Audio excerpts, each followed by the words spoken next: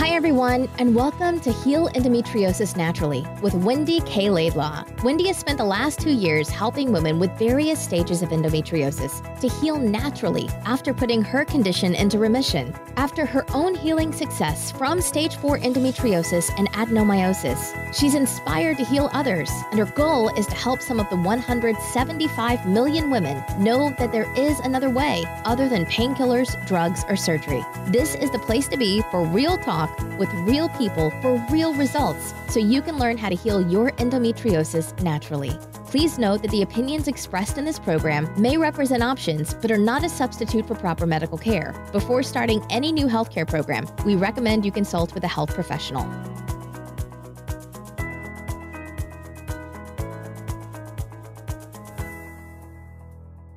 Hey everyone, it's Wendy K Laidlaw here from Heal Endometriosis Naturally, and as always, I hope that this message finds you well. Now, I mentioned in my last podcast how I'd become aware that I'd felt some resistance to doing my podcast, which really surprised me. But it's so interesting, isn't it, when we suddenly become aware of things that you enjoy, suddenly you find a resistance to, and then before you know it, through exploration, you establish that actually somebody's kind of left a little bit of a mark on you, a little bit of a discomfort on you, and you find yourself swaying away from that.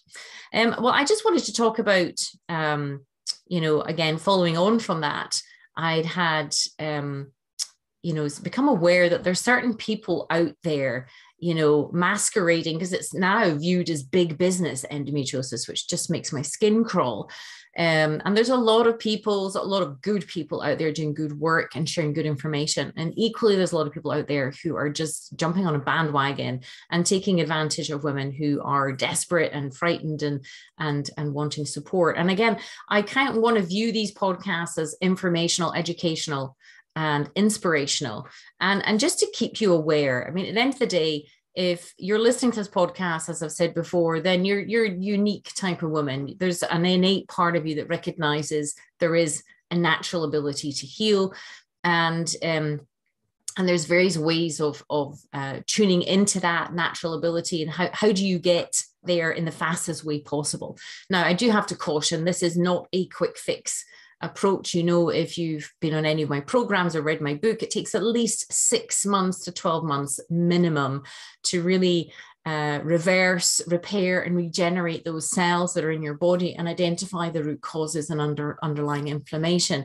But what occurred to me was, again, coming back to the misinformation that's out there and all the myths, is I can see those people sort of talking about nutritional therapy as being the be all and end all. And this was kind of like one of the elements that I made my mistakes on. If you can learn from my mistakes, you'll see years, if not decades, is thinking that this condition can be supported or healed or put into remission by just focusing on one element. Now, I did retrain in nutritional therapy, and I thought it was really educational and really informative. And I loved learning about all the vitamins and minerals and the proteins, amino acids, all these different elements. And I think that's really, really important.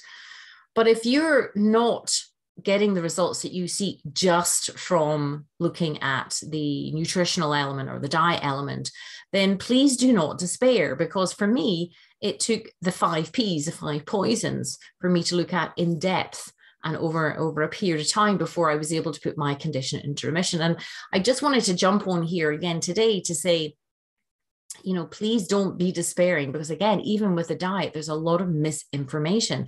From a nutrition perspective, I've seen and I've heard, and I've had invariably the ladies that start working with my team, we take a lot of sort of front-end information and see, what people are taking, what they're being told. And what tends to happen is there's a lot of misinformation in there. There's so much information that people haven't been able to cut the wheat from the chaff, as they say. Now, equally, there's people out there who haven't got rid of the pain, who haven't put the condition in remission, who still suffer every month as well. So again, be very careful who you're getting your information from.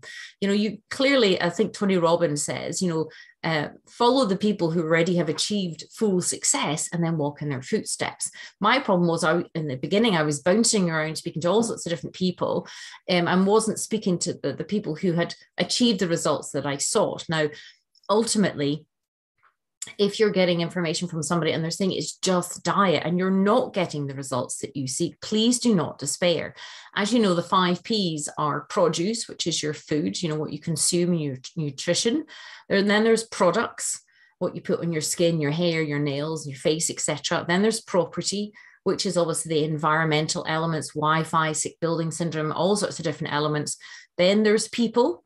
As I've mentioned many times in my podcast, there's a lot of toxic, poisonous people out there.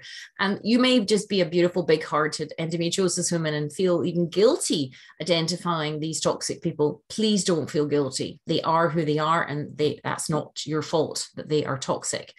And then there's the past. There may well have been incidents, trauma, large trauma, small trauma, whatever size you want to put on it, it may well be stored down in your subconscious and, triggering your immune system or triggering your nervous system, when it's being reactivated by a sight or a sound or a smell or an environment or a person indeed as well. So again, as I say, the women that tend to be drawn to me are incredibly big-hearted, beautiful women who have sadly ended up beating themselves up because they've been around or got information or been around different people that haven't been perceptive enough to understand the wider picture. And I just want you to understand that this is, an emotional journey as well as the physical journey. So for a lot of women who've had the condition for a long time or are in severe pain with it or have cysts and things like that, there's the emotional component over and above the produce and the products and the property. There invariably are people and past elements too. And it kind of makes sense. If you are listening to this podcast, you're probably a woman who does a lot of reading and expansion and training and learning anyway. And you understand that any condition that shows up in the body, there is a cause and effect, and there's dis-ease. There's dis-ease subconsciously. It took me a long time to really get my head around all of that. I was hugely resistant. I felt it was a bit nonsense, and I was a bit sniffy about it all.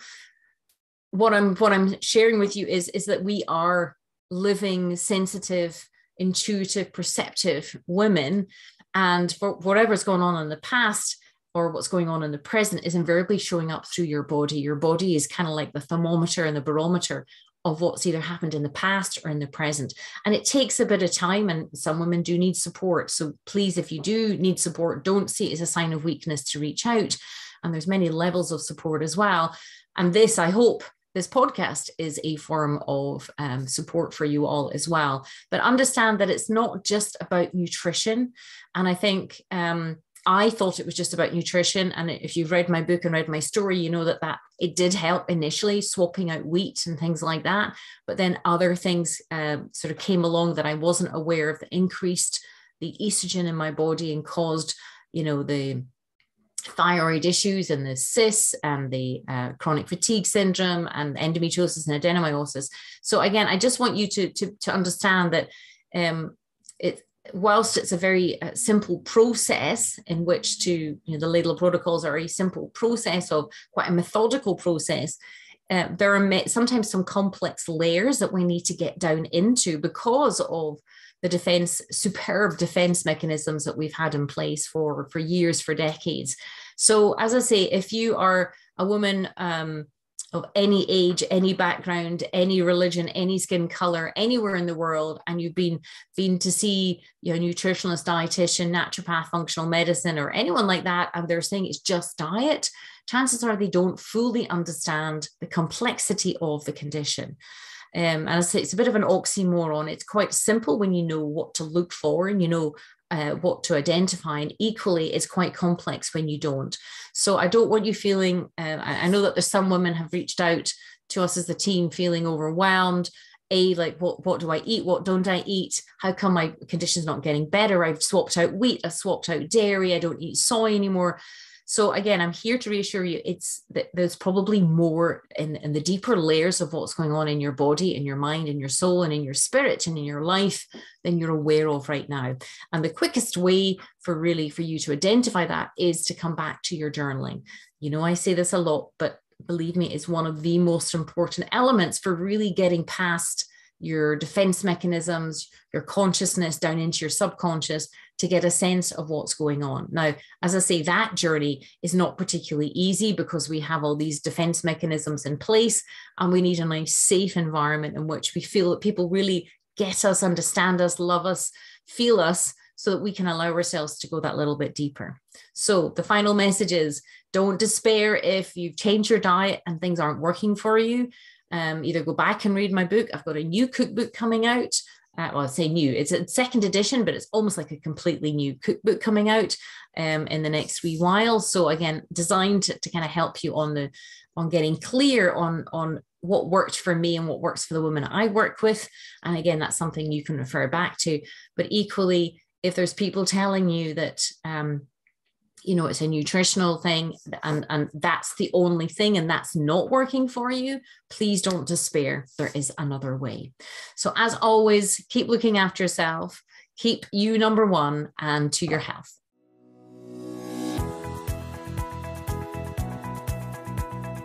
Thanks for listening to Heal Endometriosis Naturally with Wendy K Laidlaw, and I hope you enjoyed the show. Don't forget to subscribe, like, and rate us. If you're interested in learning more, you can download your top 5 jumpstart tips at healendometriosisnaturally.com and jump on the VIP email list. Remember to keep you number one.